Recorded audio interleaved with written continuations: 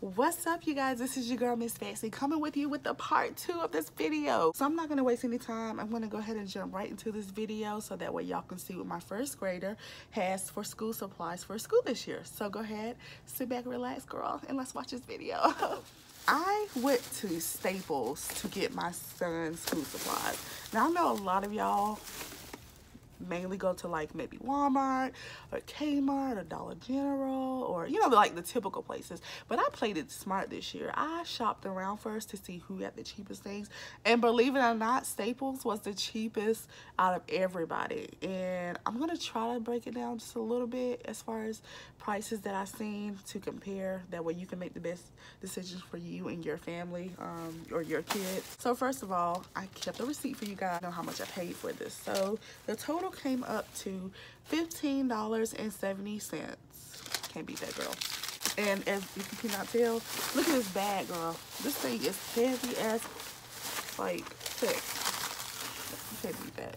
$15.70 for all of this stuff, and I got him a lot of things. So one of the first things that I got my kid was these markers. These were $1. What are they, $1?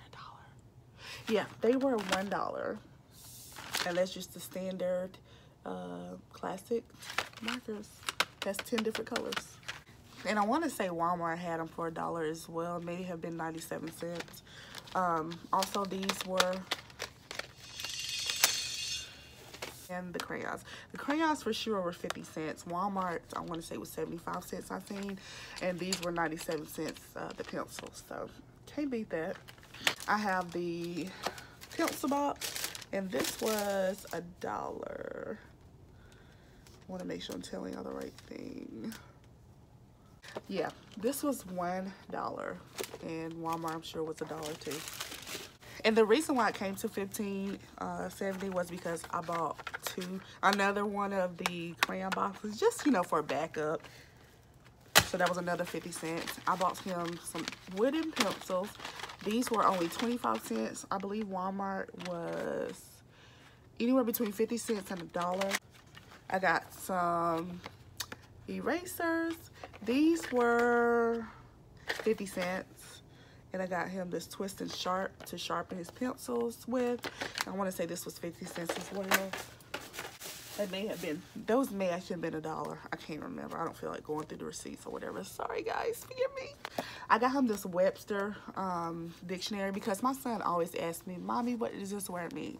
Mommy, how do you pronounce the word? Mommy, just always asks me things about words. So instead of me explaining it to him, I bought his first dictionary. Like, why not? Why, he could be like, a kid in the bed, honey. It could be his sibling, you know what I'm saying?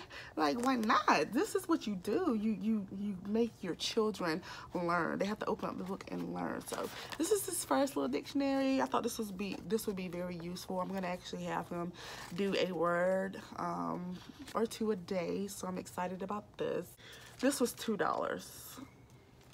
I also got him a couple of folders. These were like $1.50 each. And the reason why they were $1.50 each because I got him some name brand ones. So I thought that still was a very good deal. I got him a composition book, and this was $1. This, just in case he has to do journals. And then I also bought him, I believe, 4 of these, and these were only $1 each. And I got like 3 for me, my mom, and my sister because we want to write journals and stuff like that.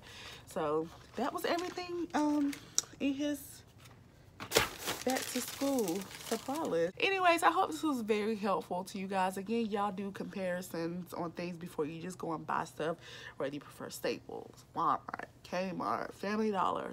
Do you, boo? Listen, I'm just here to help you out. But I hope you guys enjoyed this video. Go ahead and give it a big thumbs up. Don't forget to subscribe, rate, comment, all that good stuff. And I will see you guys in my next video. Bye, loves.